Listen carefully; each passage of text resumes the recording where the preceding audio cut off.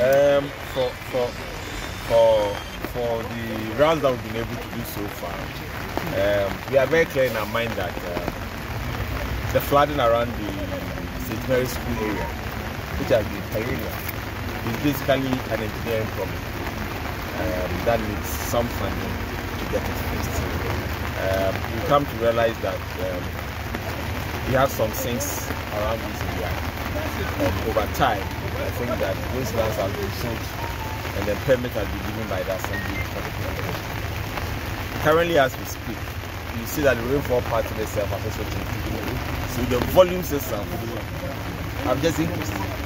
And that's also a major difficulty that we have to look at as a climate change issue as a country, so that we continue to reduce our carbon emissions and then reducing the temperatures that is generating so much rainfall these days.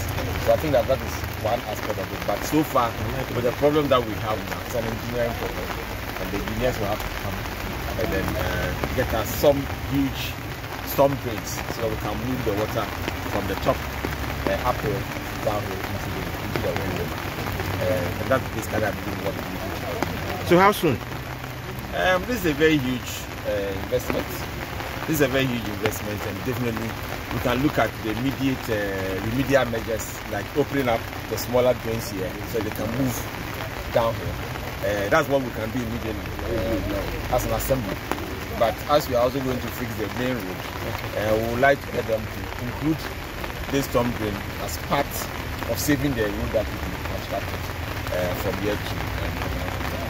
So it's something that we are going to bring on board as part of the design, keeping this road that is going to be constructed safer and for it to also last longer. We know that the major route is under construction, but you can see that this short place has been destroyed by the heavy of the rain. Yes. Is there going to be any urgent attention? Immediately there will be remedial measures from the bridge all the way to maybe Appoint Junction.